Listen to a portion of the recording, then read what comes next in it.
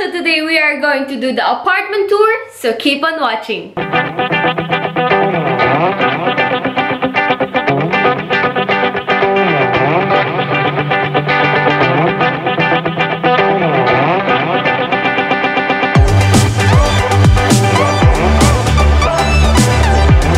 Ayan, so guys, sisimulan na natin ang tour. Papakita ko muna sa inyo ang labas. So, ang daming tao ngayon sa labas dahil napakaganda po ng araw ngayon.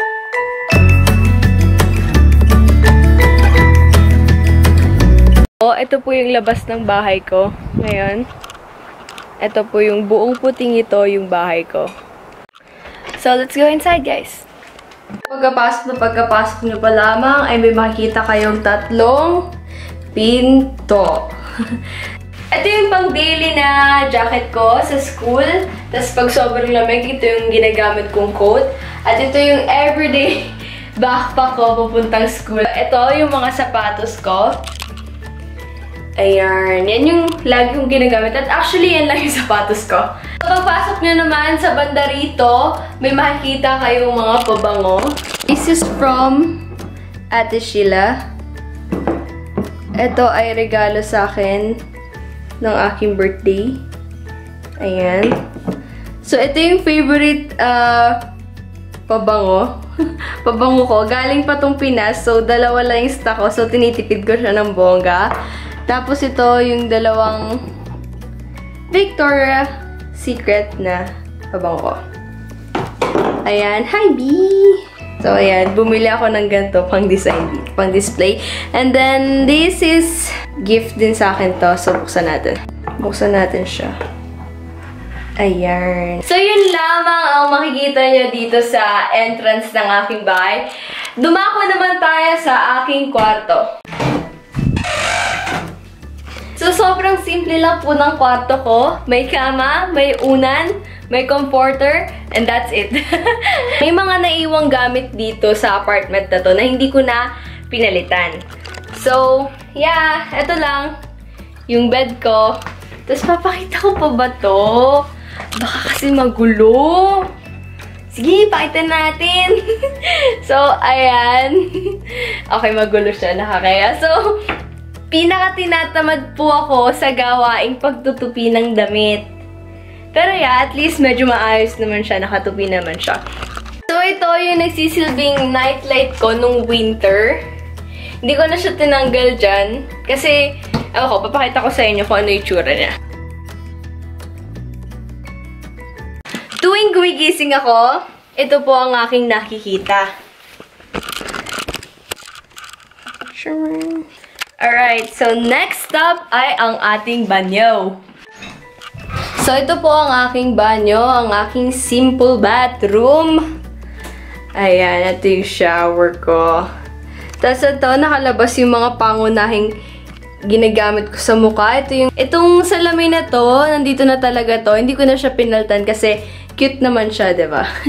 Tapos na tayo sa banyo, kaya naman dumako tayo sa aking living room.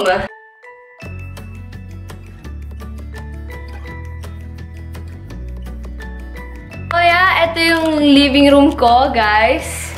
Ayan. So, ito yung sofa, table, then yung chimney na sobrang hirap pong paganahin kasi medyo luma siya. Ito yung upuan ni JJ lagi dito. Tapos ito yung salamin. Tapos upuan ulit. Ayan. Tapos dito ako nag-aaral. Papakita ko rin sa inyo yung view ko dito.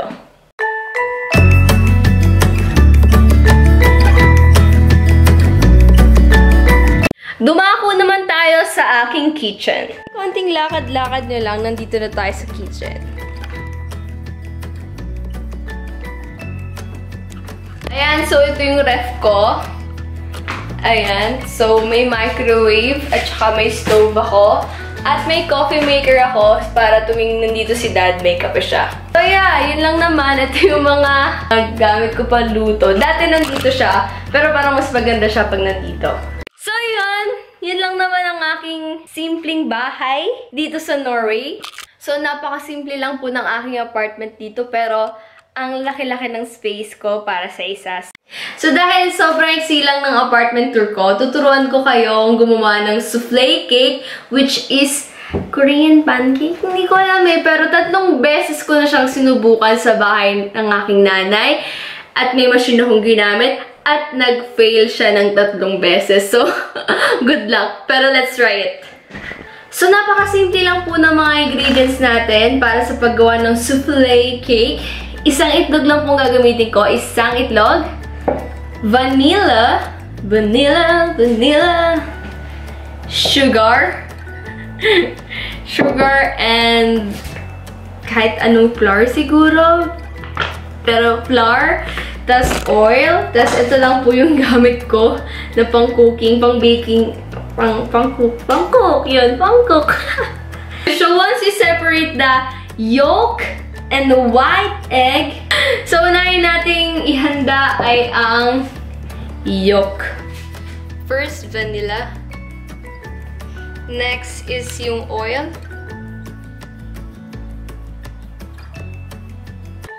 Milk.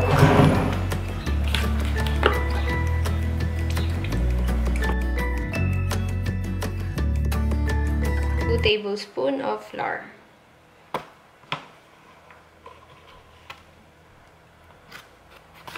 So guys, kailangan nyo ma-achieve tong texture na to.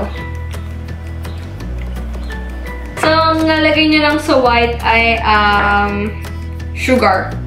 Sugar lang yung ilalagay. So, ito po, binabati ko na yung white.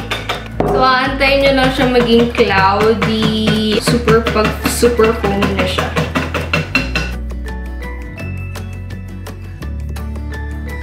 So, ito na siya. Medyo nakuha na natin yung cloudy effect niya. So, ayan. Ngayon naman, paghahaluin na natin sila. So, ayan. Tapos, lagay natin to.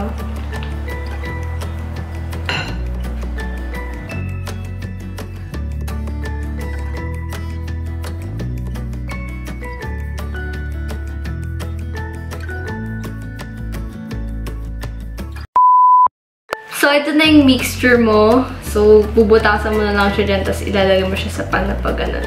Okay. Alright, so, prepare your butter.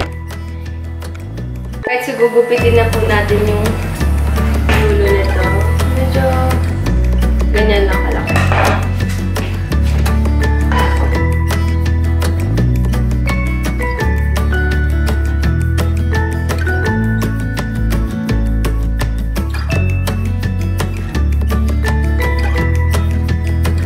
Ito na po yung itsura niya, guys. Natutuwa ako kasi maganda yung naging form niya. Last time, sobrang flat lang nung nagawa ko. So, kung mas maganda dito kung may pantakip kayo para maluto siya ng bongga talaga. So, guys, let's try to flip it. Oh! Woohoo! Oh my god! Next.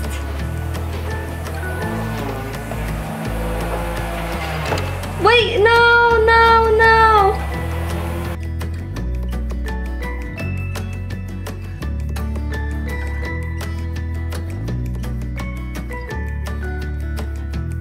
Guys, sobra akong natutuwa kasi nakuha ko siya.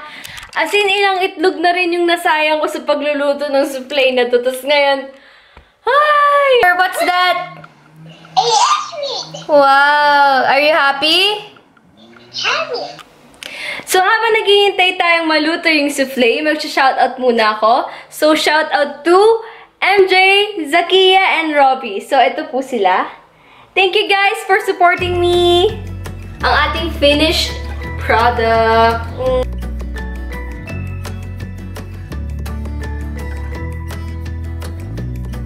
Ngayon, susubukan natin siya.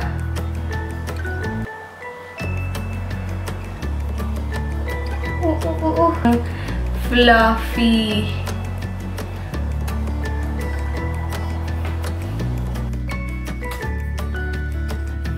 If you guys want me to do some challenges or prank, just let me know. Comment down below. At kung hindi ka pa nakasubscribe sa aking channel, i-click mo na yan, i-ring mo na rin ang notification bell para maging updated kayo sa aking mga posts.